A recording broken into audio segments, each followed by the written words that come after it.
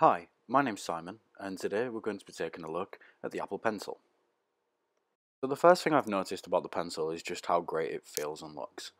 It's a really nice material, feels really nice in the hand, feels really natural to hold. It's got a really nice weight to it as well. So it doesn't feel like you're using anything alien, it feels really natural to use. The first thing you're going to want to do when you get the pencil is to sync it to your iPad Pro. So it's really easy to do, it uses Bluetooth, and at the top of the pencil there's a lightning connector. It has a built-in battery of 12 hours and you can charge it using the lightning port, so it's really easy, you don't need many other accessories. By plugging it into the lightning port, you get a Bluetooth prompt. So this will ask you if you want to pair with the iPad. If you just press pair, it's an almost instant connection, so you can start using the pencil straight away. So as you can see, you can use the pencil for general navigation.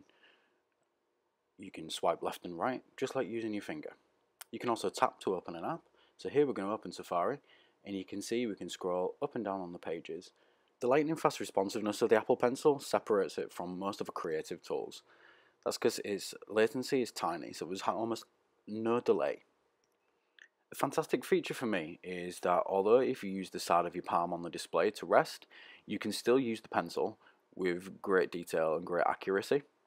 It doesn't pick up that your palm's on there, it just ignores it. So you can still get those really straight lines and those really fast responsive times from the pencil.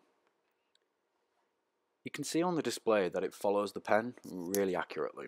So there's no delay between you drawing and the ink appearing on the display.